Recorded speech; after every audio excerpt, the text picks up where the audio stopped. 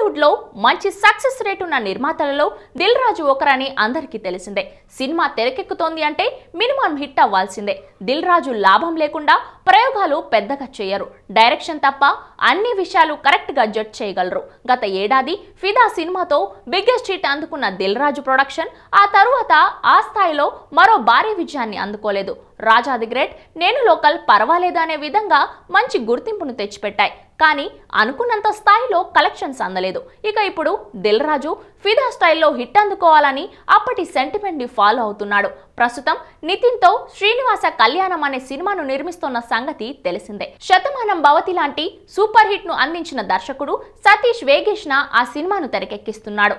అయితే గతేడాది June 21న release అయిన ఫిదా బాక్స్ ఆఫీస్ హిట్ గా నిలిచిందని, ఈ ఏడాది కూడా అదే తేదీన శ్రీనివాస కళ్యాణంను రిలీజ్ చేయాలని దిల్ రాజు ప్లాన్ వేస్తున్నాడు. ప్రస్తుతం షూటింగ్ చివరి దశలో ఉంది. జూన్ ఎండింగ్ లో పూర్తి వర్క్ ను ఫినిష్ చేసి అనుకున్న సమయానికి విడుదల చేయాలని చూస్తున్నాడు. మరి ఆ సెంటిమెంట్ ఎంతవరకు వర్కౌట్ అవుతుందో చూడాలి.